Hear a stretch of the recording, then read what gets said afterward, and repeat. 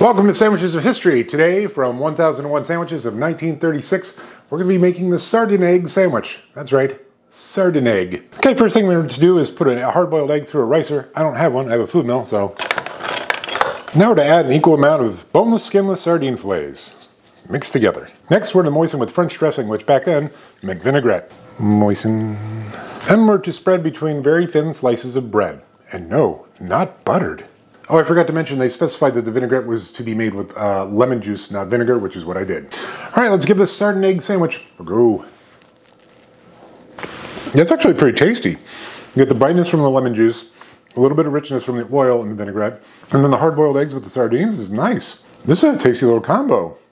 I do want to plus it up a little, though. I'm going to keep it simple. Slice of tomato, salt and pepper combo, leaf of lettuce. Okay, let's give this Sardinegg sandwich plussed up with a little seasoned tomato and lettuce a go.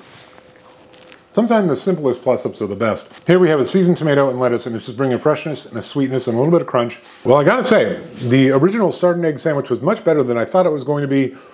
I'm gonna give that a 7. That was tasty. Plussed up with the seasoned tomato slice and the lettuce, that's probably a 7.5. Yeah, that's probably a 7.5. And yeah, I'd make this again. I'd make the plussed up version. Sardines are tasty, not too fishy. Works really well with the eggs. You're getting a lot of protein in this sandwich, a lot of nutrition. You're eating down the food chain, which is good for everyone. Yeah, I'm definitely gonna finish that. And yeah, I'd make this again. All right, see you tomorrow.